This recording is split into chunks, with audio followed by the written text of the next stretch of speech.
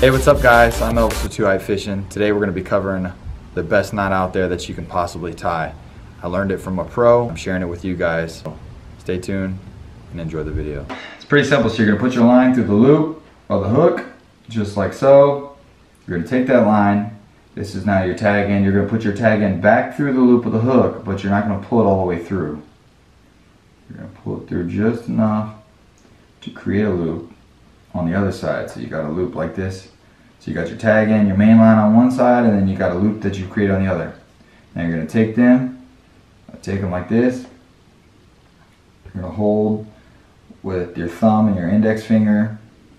You're going to hold your loop that you created, and you're going to twist now. I typically do I try to stay around 6 times, 6 twists with the hook, and then you create a hole at the bottom, at the top of your hook. You can see the hole in your line that you've created. And you push that loop hole. You push the loop that you've created through the bottom of that hole. You're going to cinch it down, but before you fully cinch it down, you're going to want to wet the line. After you wet it, you'll be able to pull it down. You want to wet it nice, really good, so when you cinch it down, there's no friction. And then you cinch it down nice and hard.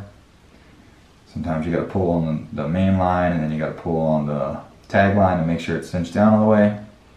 So you're left with the loop on one part coming out of the bottom, and then you're left with the tag end and the main line here. So you're gonna have to trim the tag end and the loop off. So I'll trim off the loop here. I'll leave just a little bit and off. So in the event the knot slips, to tighten it all, to tighten down more, there's enough for it to finish slipping through. And I'll leave a little bit at the top as well.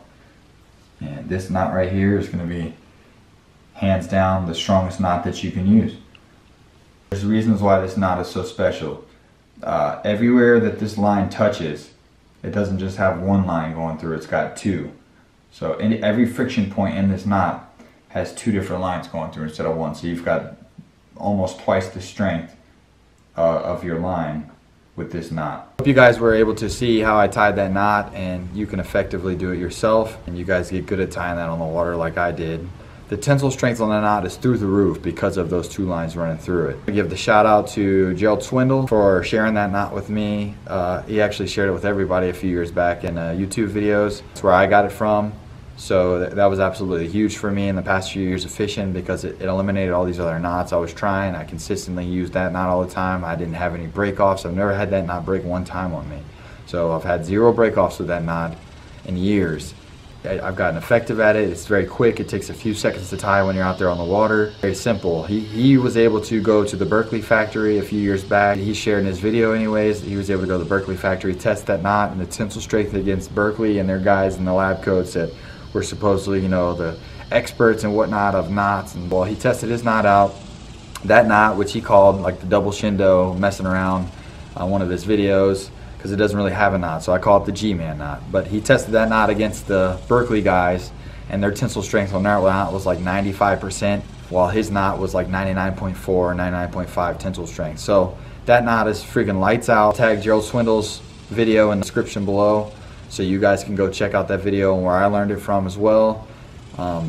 It's freaking lights out, and I hope it helps you guys on the water. So thanks for watching 2 Eye Fishing. Catch you guys next time. Make sure you like, subscribe, share. Upcoming content, turn your notifications on so you guys know that that stuff's coming out. Requests or anything, feedback, don't hesitate to put it in the comments below so I know what I need to improve on or what I can share with you guys next time.